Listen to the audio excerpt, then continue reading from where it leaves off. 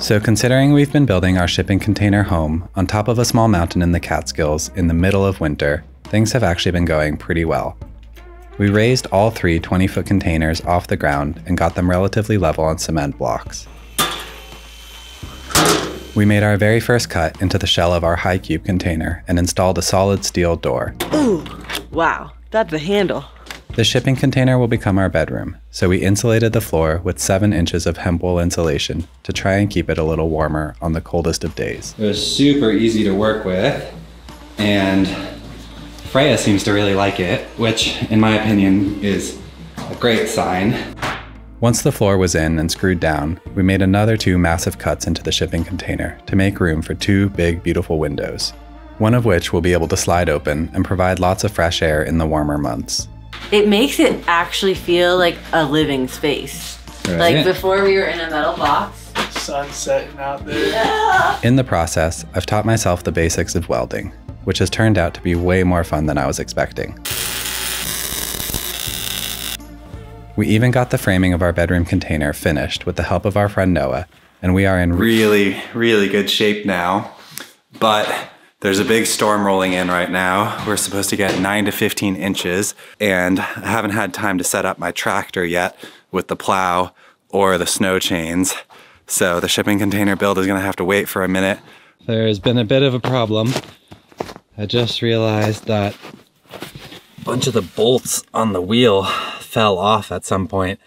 I have no idea when, hopefully recently, but I'm not gonna be able to find them in the snow anymore. And the storm is rolling in pretty quick, so I feel like I took a bit of a gamble focusing on the shipping container build instead of preparing the tractor for winter, and now I'm gonna have to pay the price. I don't think I'm gonna be able to fix this problem or get the tractor ready at all for plowing our driveway, which basically means we'll just have to park at the bottom and walk up, which really isn't a big deal because I have most of the supplies I need up here.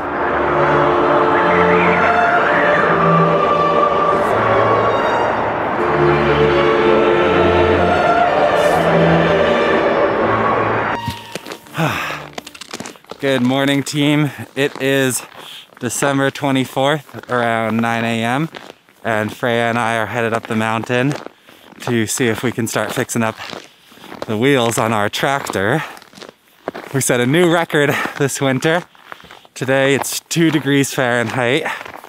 It got down to, I think, -5 last night. And it doesn't look like it's gonna warm up almost at all today. But I got really good snow gear on. And as long as you keep moving, it's warm. The hard part is whenever you stop moving or when you have to take your gloves off to do something, it can get pretty cold pretty quick. But it's honestly super fun. And the nice thing about the cold temperatures is everything is super dry. So you don't have to worry about getting wet, which I like a lot.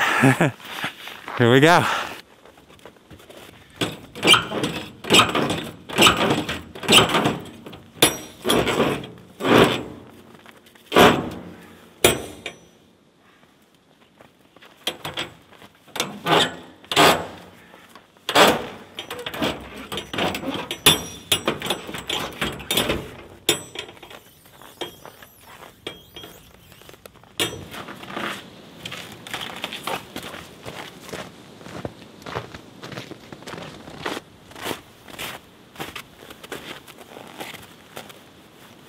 Right place?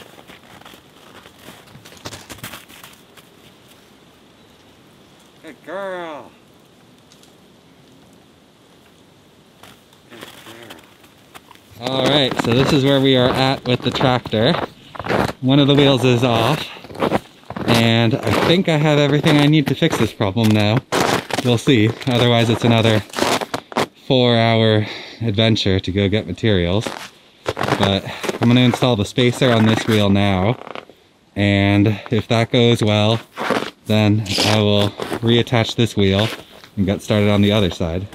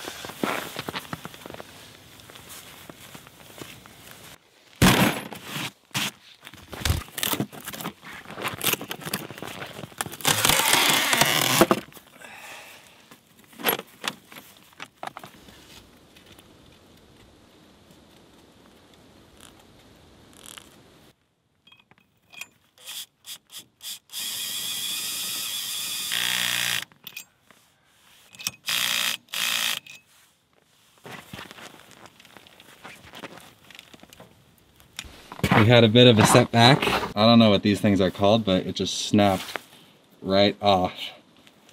Always disappointing, I think, when you can break what should be solid metal just by hand. I don't know if I did something wrong or if it's just cheap, but now all we have is this little guy because I don't have any more adapters, so we're not going to be able to torque it properly, but I can go back and fix it another time. So I was able to get the first wheel spacer on. I couldn't torque it properly because the attachment piece for the torque wrench snapped off, but I think maybe because it's so cold out, the metal is like extra brittle. But I'm gonna try and get the tire on anyways and just see if everything fits, and then one day when the weather's a little warmer, I can go back, take it all off and torque it properly once I have all the pieces I need. Now I just have to lift the tractor tire onto the studs. I don't know if it like looks heavy or not to you, but to me it feels like it's about 100 pounds. The main challenge is it's just really unwieldy. It's like a hard shape to lift, but we'll give it a go.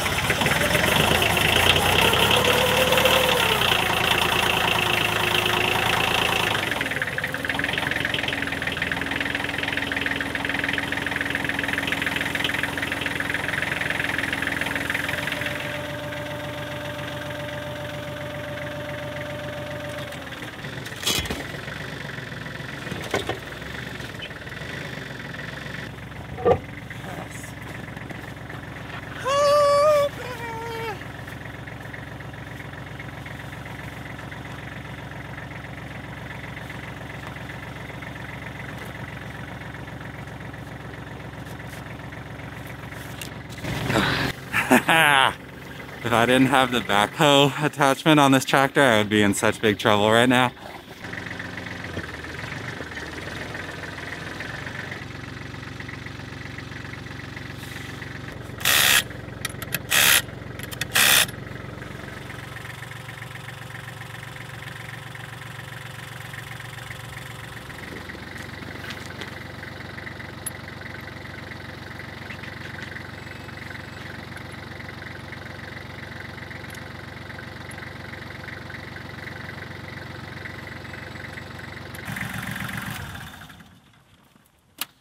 Alright, so I got this wheel on. It's fully attached, but the torque wrench I bought, it was the only one they had in stock, and it's digital, and it just really does not work at all. I don't know if it's like too cold, but that doesn't work. And on top of that, the other piece that I really need to work has like a broken bit in it, so I gotta hike down the mountain, get a new one of these, and potentially a better torque wrench, return that one, and I think take this wheel apart entirely, redo it all at the proper torque settings. But I just wanted to make sure I had all of the parts I need up here, since it takes so long to go back and forth. I also feel like Freya is getting cold up here, so we're gonna head back to town for a little bit, get some new supplies, and then tackle these problems again.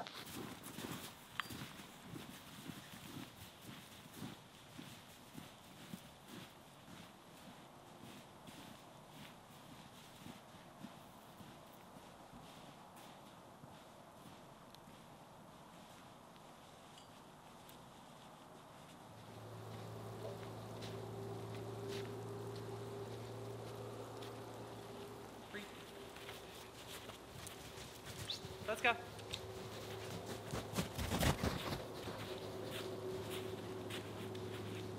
All right, 48 hours later, I got a new torque wrench. This one is made by Icon, I think. I returned the old Craftsman wrench, and hopefully I have everything I need now to finish the tire job. I'm going to remove the first tire I did, take off everything, and just redo it with the proper torque settings. I think 160 is the number I need for rear tires on the Kubota L35, but yeah, wish me luck. So the left tire on the tractor basically just fell off, and the right tire is proving extremely challenging to remove.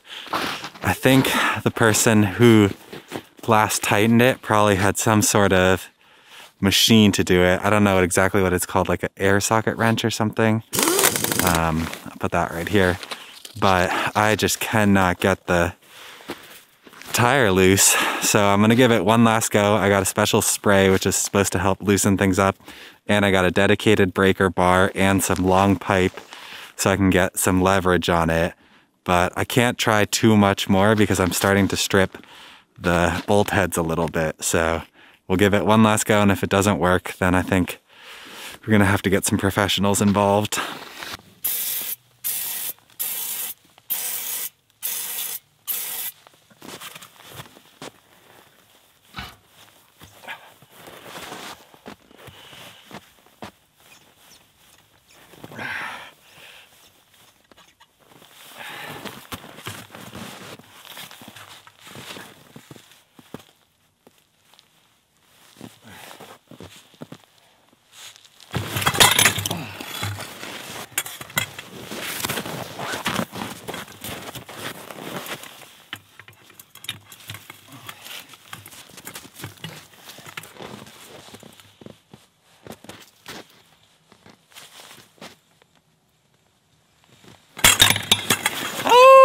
I did it.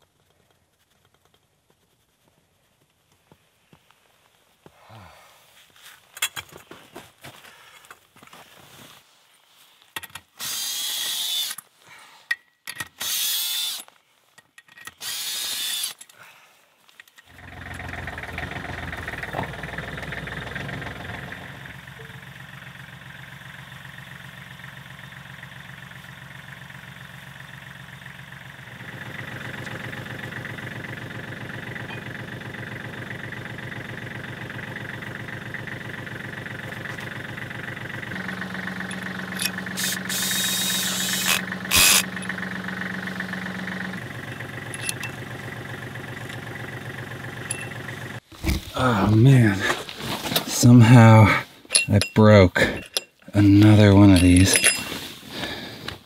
I feel like metal shouldn't break that easily.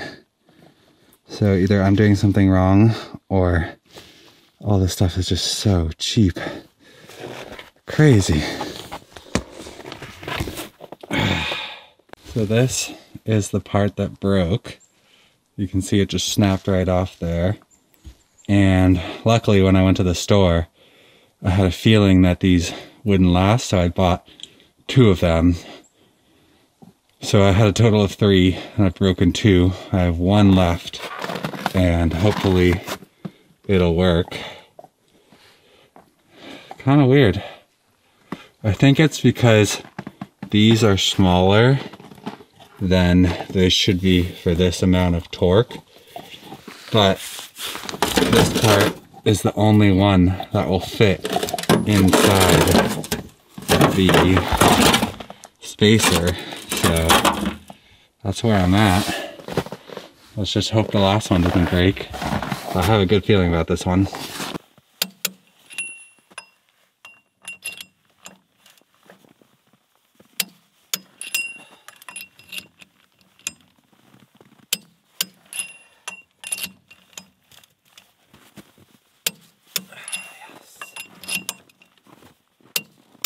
Freja, we did it. The spacer is on. We did it, girl. Look at this. We did it.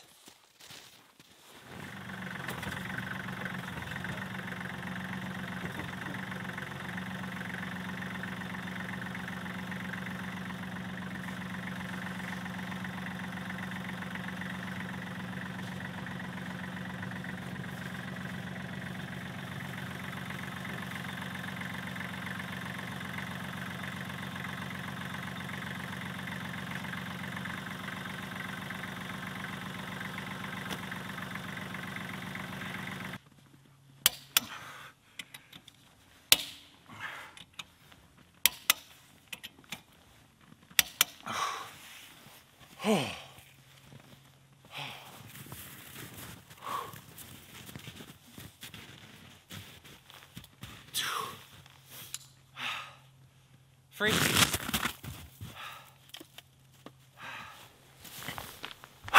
Well, I have to say, I honestly did not think I was going to be able to get it done today, but both the wheels are installed with the spacers on there. I don't have the physical strength today to put the snow chains on there because each one weighs like 75 pounds, but it should actually be pretty easy with my tractor. Tomorrow I'll get that done and hopefully get the plow on there, and then we should be in really good shape for the next snowstorm.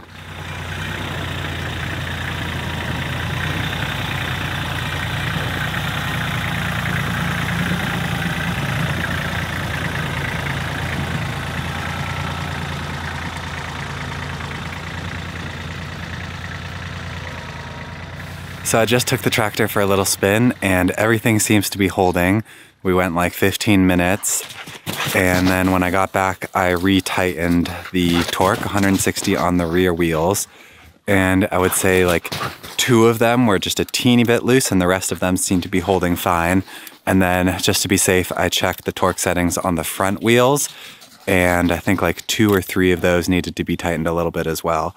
So I think from now on it's just going to be like a good tractor habit to check the torque settings regularly, but at least now I can install snow chains. So the way the wheel spacers work is they just create a little bit more of a gap between the wheel and the body of the tractor so that there's room for snow chains.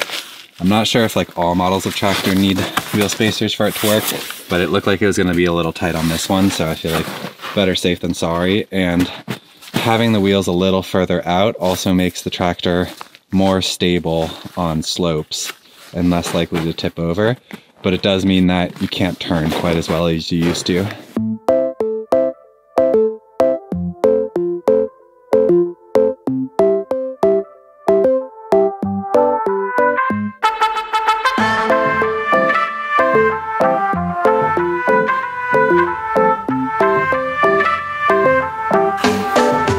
So I got the chains on the wheels, but I wasn't able to tension this part perfectly.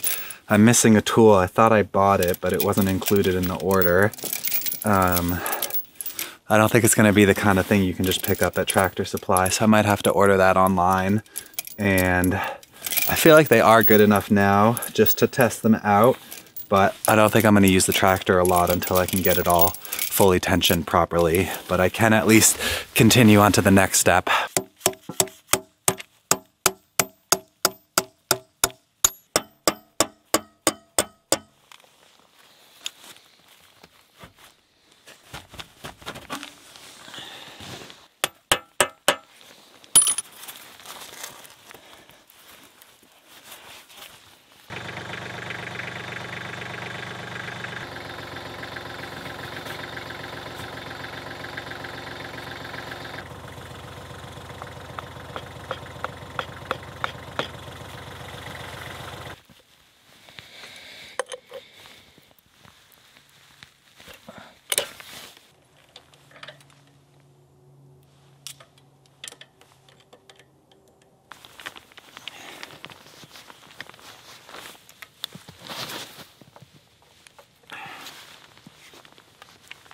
All right, it was not easy, but I got the old bucket off, and then this piece here is a quick attach conversion. for the old Kubota tractors, which allows you to use all of the new modern quick attach implements like the plow I bought. It wasn't exactly easy to get it to attach just because some of this old metal seems like it got bent a little bit, so I actually had to grind a little bit of metal off the tractor and get some new bolts at the hardware store because the old ones were so rusted that I ended up just cutting them off and putting whole new stainless steel ones on there. But the idea with this is that supposedly you can just attach new implements super easily. This will be my first attempt.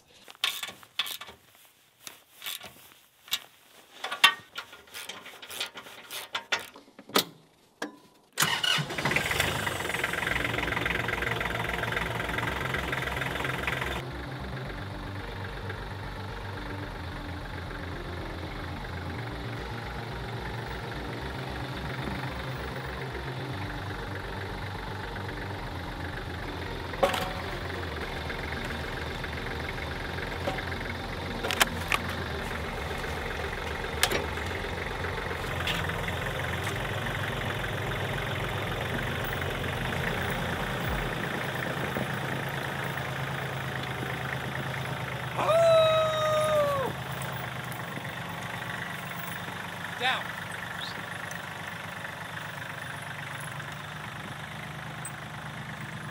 Free.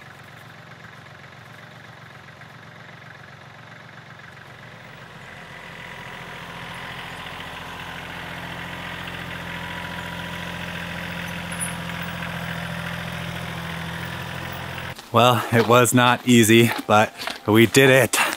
The tractor has snow chains finally, and the plow is in place, and on top of that, the quick attach thing on the front of the tractor is in. So we are in pretty good shape. I ordered the tool I need to finish tensioning the tire chains, and that arrives on Saturday. So hopefully it doesn't snow too much before then.